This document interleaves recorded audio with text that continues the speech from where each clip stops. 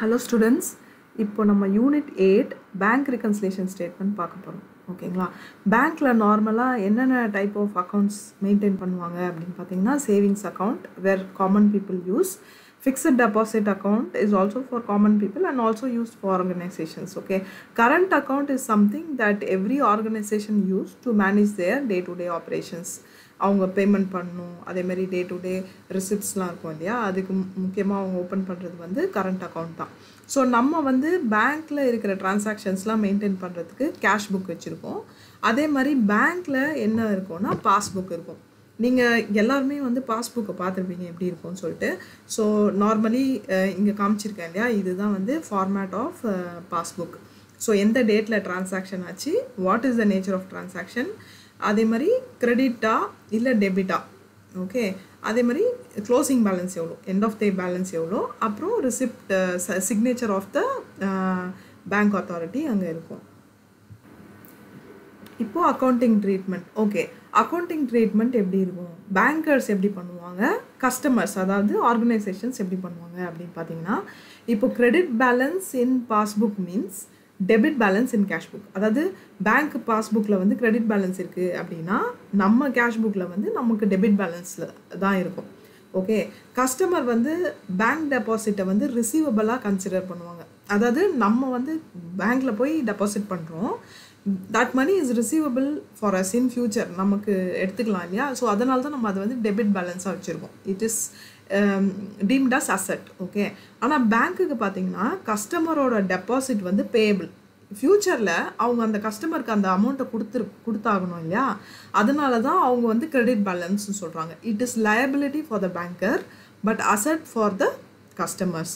Okay, suppose இந்த balance கஸ்டமரோட புக்ஸில் credit balance இருக்குது, பேங்க்கில் டெபிட் பேலன்ஸ் இருக்குது அப்படின்னா அதுக்கு பேர் வந்து ஓவர் டிராஃப்ட். நம்ம ஆனர் அபவ் நம்ம பேலன்ஸ் வந்து நம்ம வித்ட்ரா பண்ணிட்டோம் அப்படின்னு அர்த்தம். அப்போனா தான் நம்ம பேங்க் அக்கௌண்ட்டில் வந்து டெபிட் பேலன்ஸ் இருக்கும்.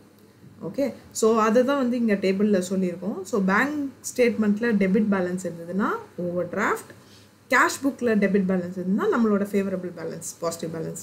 Same way bank ஸ்டேட்மெண்ட்டில் credit balance இருந்தால் ஃபேவரபிள் பேலன்ஸ், கேஷ் புக்கில் வந்து கிரெடிட் பேலன்ஸ் இருக்குன்னா அது வந்து ஓவர் டிராஃப்டாக கன்சிடர் பண்ணணும்.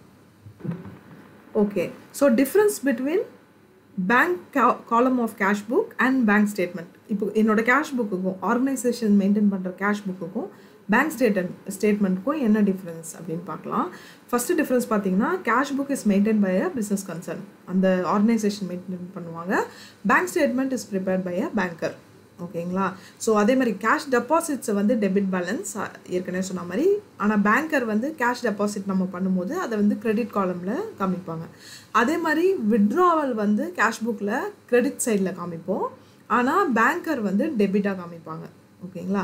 அதே மாதிரி sex deposited R debited on the day of deposit. நம்ம என்றைக்கு வந்து செக்கை டெபாசிட் பண்ணுமோ அன்றைக்கே வந்து நம்ம டெபிட்டில் வந்து போட்டு வச்சுப்போம். ஆனால் பேங்கர் எப்போ வந்து அதை கிரெடிட்டில் காமிப்பாங்கன்னா அந்த செக்கு எப்போ ரியலைஸ் ஆகுதோ, எப்போ அந்த மணி வந்து நமக்கு உள்ளே வருதோ அப்போ தான் அவங்க வந்து அதை வந்து கிரெடிட் பண்ணுவாங்க. அதே மாதிரி செக்கு நம்ம யாருக்காவது இஷ்யூ பண்ணுறோம் அப்படின்னா நம்ம இமீடியட்டாக அதை கிரெடிட் பண்ணிடுவோம், மைனஸ் பண்ணிடுவோம் நம்ம பேலன்ஸை, ஏன்னா நம்ம இஷ்யூ பண்ணுறோம் இல்லையா உடனே. ஆனால் எப்போ பேங்க்கில் வந்து டெபிட் ஆகும் அப்படின்னு பார்த்தீங்கன்னா எப்போ அவங்க பேமெண்ட் பண்ணுறாங்களோ அப்போ தான் டெபிட் பண்ணுவாங்க. அது வரைக்கும் அந்த அமௌண்ட் வந்து கிரெடிட் பேலன்ஸாக தான் இருக்கும். ஓகேங்களா? அதே மாதிரி collections and payments as per standing instruction of business or entered only after checking the bank statement. நம்ம வந்து இந்த 15th அப்போ இந்த பேமெண்ட் பண்ணிவிடுங்கன்னு சொல்லிட்டு நம்ம பேங்க்குக்கு இன்ஸ்ட்ரக்ஷன் கொடுத்துருப்போம். அது வந்து அவங்க பண்ணிட்டாங்களா இல்லையான்றது நமக்கு தெரியாது. ஸோ அது பண்ணிட்டாங்களான்றது வந்து பேங்க் ஸ்டேட்மெண்ட் பார்த்தா தான் தெரியும். அப்போ தான் நம்ம வந்து அதை வந்து கேஷ் புக்கில் என்ட்ரு பண்ணுவோம். ஆனால் பேங்கர் வந்து அந்த 15th அந்த டிரான்சாக்ஷன் ஆன உடனே அந்த என்ட்ரி வந்து பேங்க் புக்கில் வந்து வந்துடும். ஓகேங்களா? ஸோ அதே மாதிரி கேஷ் புக் வந்து நம்ம எப்போவுமே வந்து எப்போ பேலன்ஸ் பண்ணுவோம் அப்படின்னா ஒரு ஸ்பெசிஃபிக் பீரியடில், ஃபார் எக்ஸாம்பிள் எவ்ரி மந்த் இல்லை எவ்ரி குவார்ட்டர் வந்து பேலன்ஸ் பண்ணி நம்மளோட கேஷ் பேலன்ஸும் பேங்க் பேலன்ஸும் எவ்வளோ இருக்குதுன்னு செக் பண்ணுவாங்க. பட் இந்த பேங்க் ஸ்டேட்மெண்ட்டில் பார்த்தீங்கன்னா எவ்ரி டிரான்சாக்ஷனுக்குமே இதுதான் க்ளோசிங் பேலன்ஸ், இதுதான் க்ளோசிங் பேலன்ஸ் சொல்லிட்டு காமிச்சிருப்பாங்க. பேங்க் ஸ்டேட்மெண்ட்டில் நீங்கள் கவனிச்சிருப்பீங்க. சரிங்களா?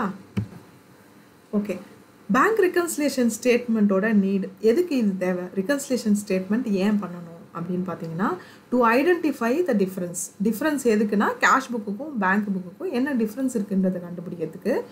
And to identify delays in clearing sex. நம்ம செக் இஷ்யூ பண்ணதோ இல்லை செக்கை வந்து டெபாசிட் பண்ணதோ கிளியர் ஆகிறதுக்கு லேட் ஆகுதுன்னா இந்த மாதிரி ரிகன்சைல் பண்ணும்போது நமக்கு தெரிஞ்சிடும். சரிங்களா? To அசர்டைன் correct balance of bank காலம் ஆஃப் கேஷ் புக்குன்றது நம்ம மெயின்டைன் பண்ணுறது. ஸோ நம்ம ஆஸ் பர் அவர் அண்டர்ஸ்டாண்டிங் தான் நம்ம பேலன்ஸ் எல்லா என்ட்ரியும் போட்டிருப்போம். பட் பேங்க்கில் என்ன நடக்குதுன்றது ஆக்சுவலாக நமக்கு தெரியாது. ஸோ அதை வச்சு நம்ம வந்து ரிகன்சைல் பண்ணி நம்மளோட கேஷ் புக் பேலன்ஸ் கரெக்டாக அரைவ் பண்ணுறதுக்கு தான் இந்த பிஆர்எஸ் பேங்க் ரிகன்சிலேஷன் ஸ்டேட்மெண்ட் பண்ணுறோம். அதே மாதிரி to avoid misusing of funds. So இப்போ ஃபார் எக்ஸாம்பிள் நம்ம யாரையாவது போயிட்டு பேங்க்கில் போய் கேஷ் டெபாசிட் பண்ணிட்டு வா அப்படின்னு சொல்லிட்டு யாரையாவது அனுப்புகிறோம். அவங்க வந்து டெபாசிட்டே பண்ணாமல் விட்டுறாங்க. பட் நம்ம புக்ஸில் வந்து என்ட்ரி போட்டிருக்கோம். பட் அவங்க பண்ணாமல் இருக்கிறதுனால பேங்க் ஸ்டேட்மெண்ட்டில் வந்து என்ட்ரியே இருக்காது. ஸோ இந்த மாதிரி ஃப்ராடுலண்ட் ஆக்டிவிட்டீஸ் எல்லாம் நம்ம ஈஸியாக இந்த பேங்க் ரிகன்சிலேஷன் பண்ணும்போது ஈஸியாக டிடெக்ட் பண்ணலாம். சரியா? ஓகே. ஜென்ரலாக ஏன் வந்து பேங்க் காலம் of cash book differs from bank book, அதாவது பேங்க் புக்குக்கும் நம்ம மெயின்டைன் பண்ணுற கேஷ் புக்குக்கும் ஏன் சாதாரணமாக டிஃப்ரென்ஸ் வருது அப்படின்னு பார்த்தீங்கன்னா 2 ரீசன் இருக்குது. ப்ரைமரி ரீசன் ஒன்று வந்து டைமிங் டிஃப்ரென்ஸ். ஓகேங்களா? இன்னொன்று வந்து எரர் இன் ரெக்கார்டிங். ஓகே. டைமிங் டிஃப்ரென்ஸில் பார்த்தீங்கன்னா check issued but not yet presented for payment. இஷ்யூட்னா நம்ம வந்து என்ன பண்ணியிருக்கோம், செக்கு கொடுத்துருக்கோம். வேற ஒரு வெண்டருக்கோ யாருக்கோ செக்கு கொடுத்துருக்கோம். பட் அவங்க போயிட்டு நம்ம பேங்க்கில் ப்ரெசென்ட் பண்ணல பேமெண்ட்டுக்கு. ஆனால் நம்ம செக்கு கொடுத்த உடனே நம்ம வந்து நம்ம மணி வெளியே போன மாதிரி நம்ம ரெக்கார்ட் பண்ணியிருப்போம், கிரெடிட் பண்ணியிருப்போம். பட் அவன் வந்து போய் பேங்க்கில் டெபாசிட் பண்ணதுனால அங்கே வந்து பேங்க்கில் அந்த அமௌண்ட் டெபிட் ஆகாது, கிரெடிட்லேயே தான் இருக்கும். ஸோ இது வந்து check issued but not presented. இன்னொன்று check deposited in to bank but not yet credited. அதே மாதிரி நமக்கு வந்திருக்க செக்கை நம்ம பேங்க்கில் எடுத்துகிட்டு போய் டெபாசிட் பண்ணியிருப்போம். பட் அவங்க இன்னும் நம்ம அக்கௌண்ட்டில் கிரெடிட் பண்ணியிருக்க மாட்டாங்க. மேபி கிளியரிங் வந்து லேட் ஆகிற மாதிரி இருக்கும். சரிங்களா? அதே மாதிரி bank charges and interest on loan and over draft. Bank charges வந்து பாஸ்புக்கில் என்ட்ரி போட்டுருவாங்க. பட் அவங்க எந்த டேட்டில் பேங்க் சார்ஜஸ் லெவி பண்ணுறாங்க, இன்ட்ரெஸ்ட் எந்த டேட்டில் வந்து சார்ஜ் பண்ணுறாங்கன்றதுலாம் நமக்கு தெரியாது. அது பேங்க் ஸ்டேட்மெண்ட் பார்த்தா தான் தெரியும். ஸோ அது வந்து கேஷ் புக்கில் இருக்காது. அதை பார்க்கும்போது தான் நம்ம அந்த என்ட்ரி போடுவோம். ஸோ இது கூட டிஃப்ரென்ஸ் வரத்துக்கு ஒரு ரீசன். அடுத்தது interest and dividends collected by the bank. So அவங்க கலெக்ட் பண்ணுற டிவிடெண்ட்டு இன்ட்ரெஸ்ட்டு அதெல்லாம் வந்து பாஸ்புக்கில் என்டர் ஆகிருக்கும். ஆனால் நம்மளோட கேஷ் புக்கில் நமக்கு தெரியாததுனால நம்ம அதை போட்டிருக்க மாட்டோம். ஸோ இதுவும் ஒரு ரீசன் ஃபார் டிஃப்ரென்ஸ். அப்புறம் dishonour of sex and bills. So நம்ம இஷ்யூ பண்ண செக்கோ இல்லை நமக்கு டெபாசிட் பண்ண செக்கோ டிஸானர் ஆகிறதுக்கு பாசிபிலிட்டிஸ் இருக்குது. நம்ம செக்கு வந்து இஷ்யூ பண்ண உடனே நம்ம என்ட்ரி போட்டிருப்போம். பட் டிஸானர் ஆச்சுன்னா கண்டிப்பாக அந்த எஃபெக்ட் வந்து ராங். சரிங்களா? அப்போது அந்த மாதிரி சமயத்தில் டிஃப்ரென்ஸ் வரும். அதே மாதிரி amount paid directly by the parties in to the bank. So அவங்க நமக்கு கொடுக்க வேண்டியவங்க நேராக போய் நம்ம அக்கௌண்ட்டில் டெபாசிட் பண்ணிட்டா நமக்கு தெரியாது. பட் பாஸ்புக்கில் அந்த என்ட்ரி ரிஃப்ளெக்ட் ஆகும். இதனாலையும் டிஃப்ரென்ஸ் வரும். அது மாதிரி payment mat directly by the bank to others. நம்ம பேங்க்கும் மற்றவங்களுக்கு வந்து நம்ம இன்ஸ்ட்ரக்ஷன் கொடுத்தது பிரகாரம் அவங்க பே பண்ணியிருந்தாங்கன்னா ஸோ பாஸ்புக்கில் என்ட்ரி இருக்கும், நம்மளோட கேஷ் புக்கில் என்ட்ரி இருக்காது. அதுவும் ஸ்டேட்மெண்ட் பார்த்தா தான் தெரியும். அதே மாதிரி bills collected by the bank on behalf of it's customers. நம்ம தான் கஸ்டமர்ஸ். ஸோ நம்மளோட பிஹாஃபில் if they had collected any money, okay, so அது வந்து அவங்க பாஸ்புக்கில் ரிஃப்ளெக்ட் ஆகும். ஆனால் வந்து நம்மளோட கேஷ் புக்கில் ரிஃப்ளெக்ட் ஆகுது. இதெல்லாம் தான் ரீசன்ஸ் டைமிங் டிஃப்ரென்ஸ். ஓகேங்களா? Due to timing difference.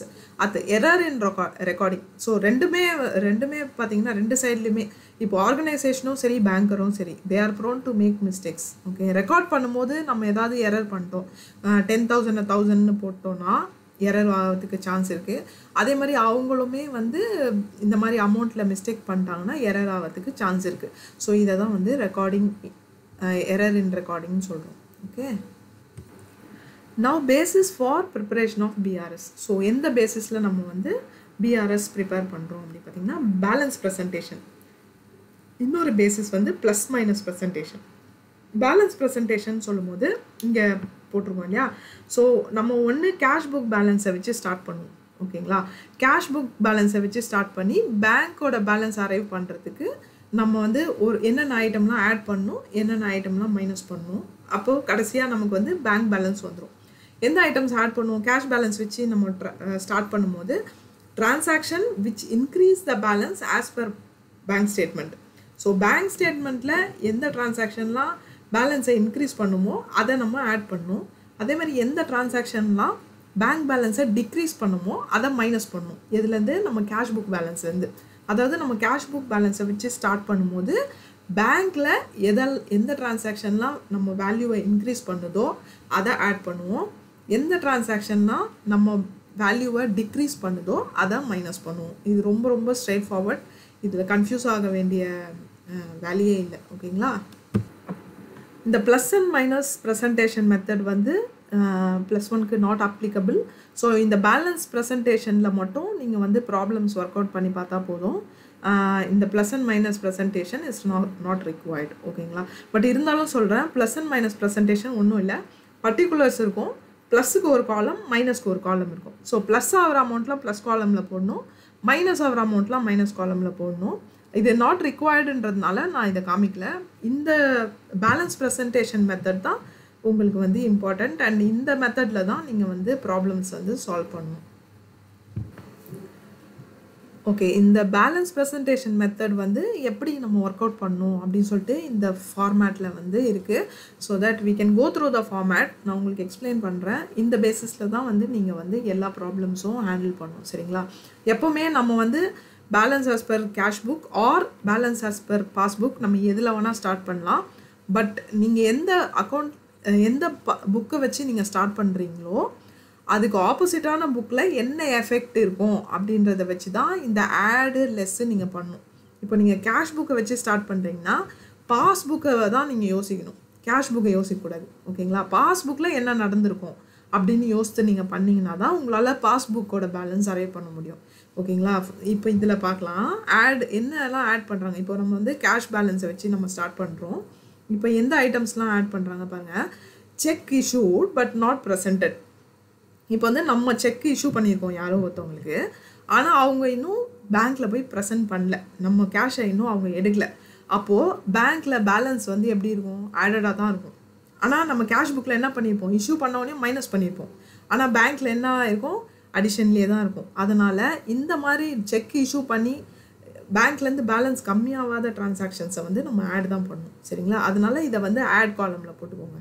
அதேமாதிரி கிரெடிட்ஸ் இந்த பாஸ்புக், ஏதாவது ஒரு கிரெடிட், அதாவது ஒரு அடிஷன் இந்த பாஸ்புக் பேங்க் பண்ணியிருக்காங்க. For example interest collected in bank statement, credited இந்த பேங்க் ஸ்டேட்மெண்ட், அப்புறம் டிவிடெண்ட் அண்ட் அதர் இன்கம், இதெல்லாம் வந்து கிரெடிட் ஆகிருக்கு பேங்க் ஸ்டேட்மெண்ட்டில் அப்படின்னா அதெல்லாம் ஆட் தான் பண்ணணும். ஏன்னா பாஸ்புக்கில் அதெல்லாம் கிரெடிட் தான் இருக்குது, ஆட் தான் இருக்குது. அதே மாதிரி direct deposit by a party, யாரோ ஒருத்தவங்க போய் பேங்க்கில் டைரெக்டாக டெபாசிட் பண்ணியிருக்காங்க, அதை வந்து நம்ம ஆட் தான் பண்ணணும். ஏன்னா பேங்க்கில் ஆட் ஆகிருக்கும். Any error in cash book R bank statement which has the effect of increasing balance as per bank book. ஏதோ ஒரு எரர் ஆகிருக்கு, நாம் பண்ணதாக இருந்தாலும் சரி, பேங்கர் பண்ணதாக இருந்தாலும் சரி, அது வந்து பேங்க் பேலன்ஸ் ஜாஸ்தி ஆகுது அந்த எரரால் அப்படின்னா நீங்கள் வந்து அந்த பர்டிகுலர் எரர் கரெக்ஷனில் அமௌண்ட்டை வந்து ஆட் தான் பண்ணணும். அதேமாதிரி எந்த ஐட்டம்ஸ்லாம் லெஸ் பண்ணுவீங்க? Sex deposited but not yet credited. இப்போ நம்ம செக்கு டெபாசிட் பண்ணோடனே நம்ம கேஷ் புக்கில் என்ன பண்ணிவிடுவோம்? ஓகே, எனக்கு வந்து செக்கு டெபாசிட் பண்ணிட்டேன், எனக்கு கேஷ் வரப்போகுதுன்னு சொல்லிட்டு நம்ம ஆட் பண்ணி வச்சுப்போம். ஆனால் பேங்க் இன்னும் கலெக்டே பண்ணல அந்த மணியை. சரிங்களா? இப்போ நான் என்ன சொன்னேன், பேங்க் பெர்ஸ்பெக்டிவில் தான் நீங்கள் யோசிக்கணும். ஸோ பேங்க்கில் இன்னும் அந்த அமௌண்ட்டே வரல அப்படின்னா அந்த அமௌண்ட்டை வந்து லெஸ் தான் பண்ணணும். ஓகேங்களா? ஏன்னா இன்னும் பேங்க்கில் அந்த பேலன்ஸ் அமௌண்ட் வந்து வரல. அதே மாதிரி sex டிஸானர்ட் but not yet entered in the cash book.